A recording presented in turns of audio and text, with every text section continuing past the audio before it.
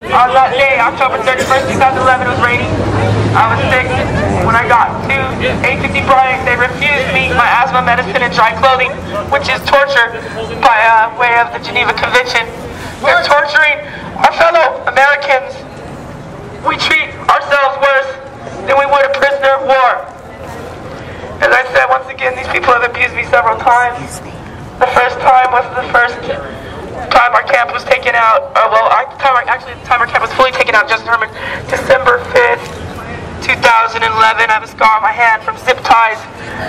I also have scars on each butt cheek from where I was dragged about 30 feet while handcuffed on my ass till it ripped through my clothing because I was arrested for jaywalking, which is an infraction, resisting arrest, and using an amplified sound device without a permit.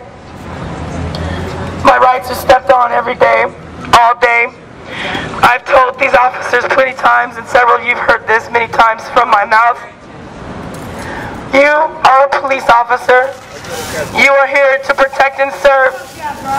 To any of you who have children, when you go home at night and your children ask you, "Daddy, did you get the bad guy today?"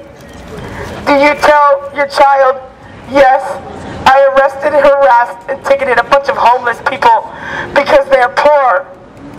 And if so, I hope it makes you feel really good, and I hope you feel like a fucking hero, because you're not, and you disgust me. At Occupy San Francisco and Occupy all over the world, the phrase "we are the 99% was used. As I said before, with Name Yorenge Kyo, I'm one with all. We are the 100%. It's not their fault, it's their job. The thing is that at any time, they could choose to not accept their order.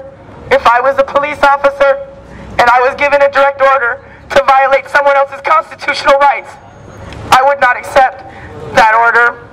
But then again, I'm of a different breed, I've heard. There's not a lot of people like me. I try to be the change that I wish to see. I wish there were more people like me. I get told that often. I've been told by people that I changed their life forever, and that feels really good. I'd like to know how many of you officers have been told that. I've been told by many people that they're happy to have met me, and I get told by people that I'm their hero and that they want to do what I do. Now, as I said, I lived in front of the Federal Reserve Building for 18 months. Me, with a handful of other people who stayed there, core group, including Mike Zint, Pirate Mike here, No Star was there often. Sarah Menifee is the greatest. Yay!